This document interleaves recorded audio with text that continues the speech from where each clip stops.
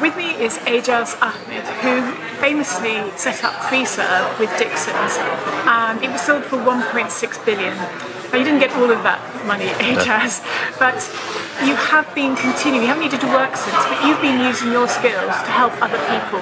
Can you just tell me what you do now and the things that are difficult, even for someone like you who's well known, and what you do to market yourself? Since Freeserve, I've helped an awful lot of businesses. I've sat on the board of some public sector companies and some private companies. And I'm still well known, and the reason for that is because I've met people, I've gone out there and met lots of people, networked. I've got into the press as well. I've been interviewed by lots of publications. But one of the things I learned about the press or PR is that people won't write about it if it's a boring story. If you've got a boring story, nobody's interested. But if you've got something interesting to say, then everyone will want to write about it. So one of the things I've done is talk about controversial things. You know, I was in the Yorkshire Post a few months ago. I was talking about HS2. And I said that I'm not really bothered about HS2 because by the time it gets here, I'll probably be dead. Whereas if I just talked about HS2 in the normal way, they wouldn't have written about it. So the main way of marketing myself is by networking, meeting people, getting myself in the press by saying things a bit controversial, and it's worked. And have you had any challenges along the way? Are there things that you don't like about marketing yourself? I think an awful lot of people, when they get out into the marketplace, don't like selling themselves. I don't particularly want to sell myself. I prefer if someone knocked on my door. But the reality is it's just not going to happen.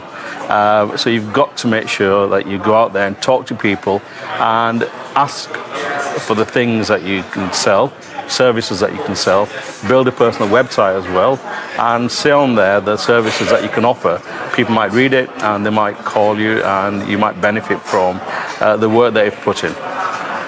And you mentioned that you only recently said that you'd like to help businesses. Just tell me about that. I've been helping businesses since we've sold Freeserve, but I never put on my website the obvious thing, which is that if you need help, contact me.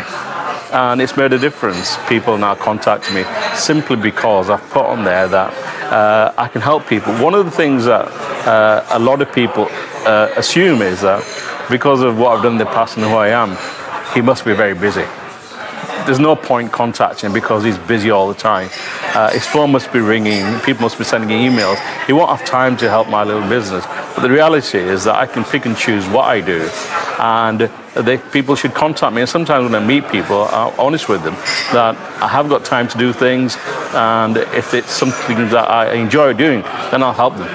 But tell people that you'll do that, because otherwise people just automatically assume that you're very busy.